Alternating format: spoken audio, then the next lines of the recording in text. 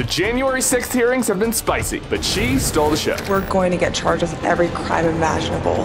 This is Not My Party, brought to you by the Bulwark. Last week, former Trump staffer Cassidy Hutchinson summoned the courage to do what none of the grown-ass men around her had the stones to. It's gotta be emasculating. She told the truth about what happened in the Trump White House, in front of the entire world, risking her career in the face of violent threats. It takes a lot of courage. Her story confirmed Trump did want to overthrow a legitimate election. He knew there could be violence that day at the Capitol, and he didn't care because he's a big man baby who just wanted to keep his White House toys.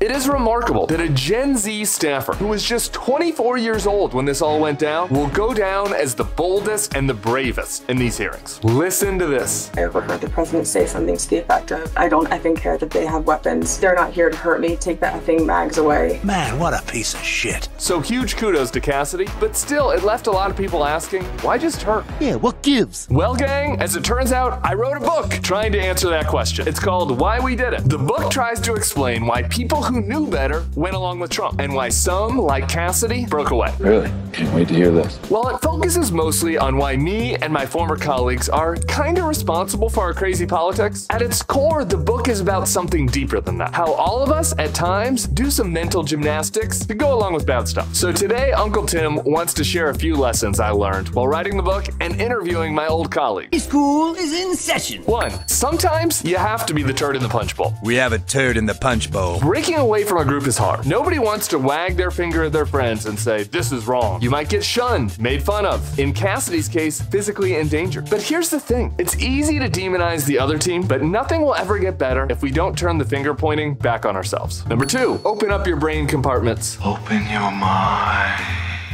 I wrote about being a gay guy working for anti-gay candidates. How did I do that? Well, I just tucked out one little conflict in the back corner of my brain and didn't deal with it unless I had to. You know, that sounds really unhealthy. Yeah, no shit. We all do this, but in the long term, it's better to deal with these inconvenient truths than ignore them. I'm super serial. Number 3, if you think you're the one good egg in a bad batch, you're probably already rotten. Others from Trump's staff justified staying because they were on Team Normal.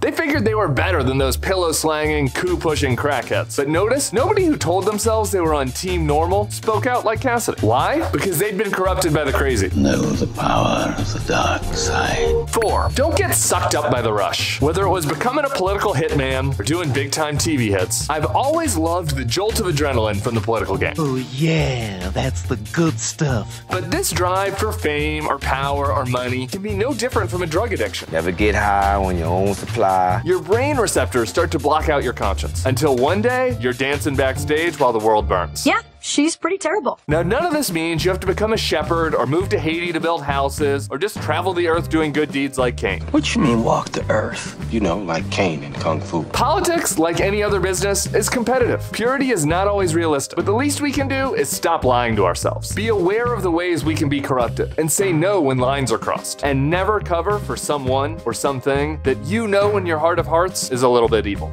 Example? If you didn't know the TV footage was a video from January the 6th, you would actually think it was a normal tourist visit.